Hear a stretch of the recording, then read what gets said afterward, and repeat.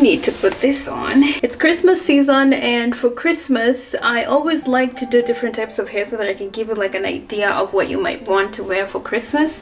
And today we're wearing Junoda hair. Look at that, it's golden. It says love yourself and be yourself. All right, so let me show you what we're rocking with today. Does it have one of these? This is the best way you can store your wig. It's big enough, you can fit 2 wigs in there. Some goodies. This color today is almost like a ginger. What do you do when you get your hair? In the name of Jesus, I sanctify you. We are uprooting every stronghold, and then you can now wear your hair. I don't do sage, I do the name of Jesus. It has a nicely perfect hairline. Look at that, it's pre-plucked. It's good stuff, man. The lace is almost brownish. It's not as brown as I wanted, so I'm going to use my foundation all the way around it. I'm going to use my foundation L'Oreal N10. Just put in a little bit like that, like so. This lace my color skin tone. It comes with this thing, and this thing I'll show you why it is good. If you want to turn a normal wig into a glueless wig, that is the best part. The trick is you want to spread out the foundation before you cut the lace. I can always take the foundation just before the knots. This is where the knots are, and if I put the foundation brush I can put it just right above. I am done coloring it, and that's what technically it looks like. My husband is calling. Hey babe. Hey love, I'm getting ready to leave here. I'm still doing a video. I love you too. Bye. So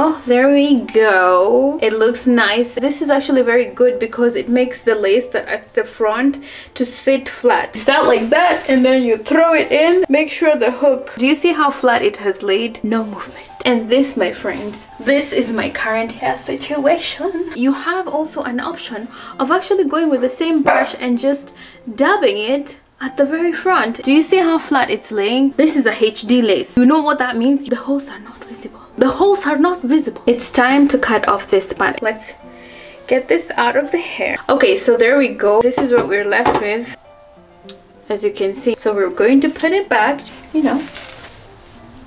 Where's the hairline? Where is it? You want this to lay flat, and then you want to take this and put it just right below it and then hook. Look at how flat that is. Do you see that? I don't even need glue. And that's all we needed to snip out. Do you see that? So that it has like that natural hairline. All the time when I wear some colorful hair, I usually think I need to bleach my eyebrows. Hold it into a bun.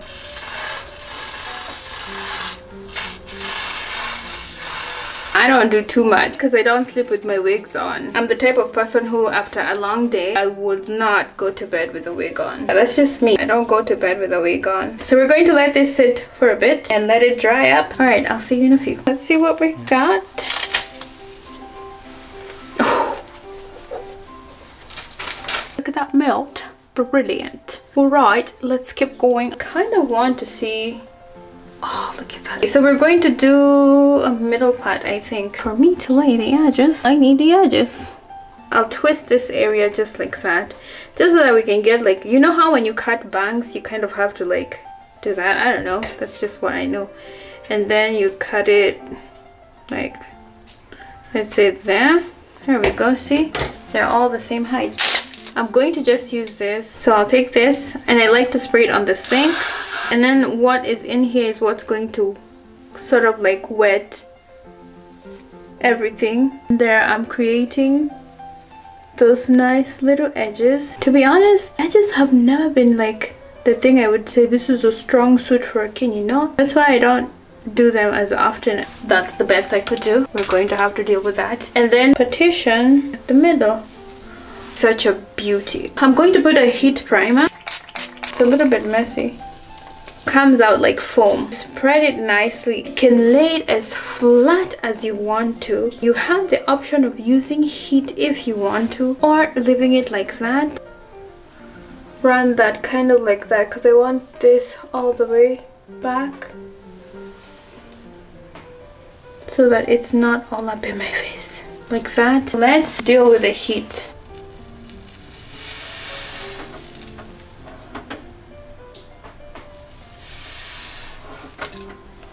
Ouch!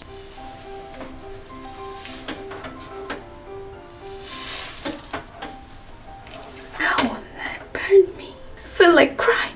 That was painful.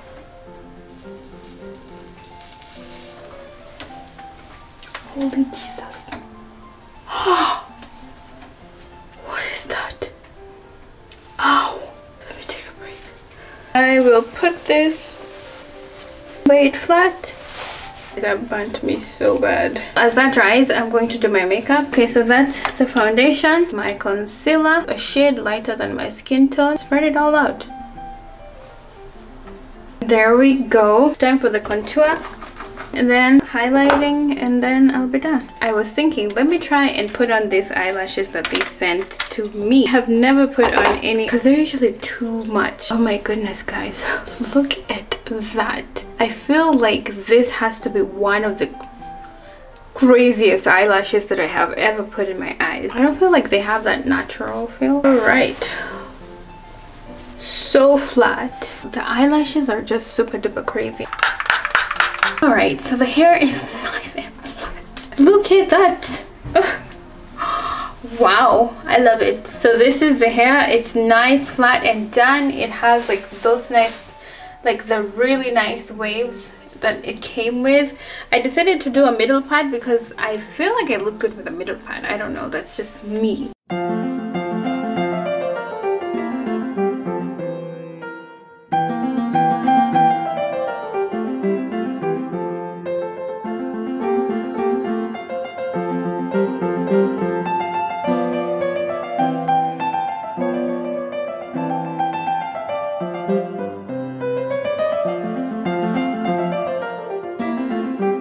I love what it looks like. I love that it has melted so well onto my hair. I think that the only thing that's making me look different is the eyelashes, which I don't know. Maybe it's also because I'm not used to wearing this kind of lashes. That's it. That's it for the video today. Everything about this hair is going to be in the description box below, so make sure you check out the description box for this hair and my code that you're going to use on the description box below. I think you're going to enjoy this hair. I love it. It's from Junoda hair. It's going to be the first link in the description box, and we'll see you on the next video. Bye.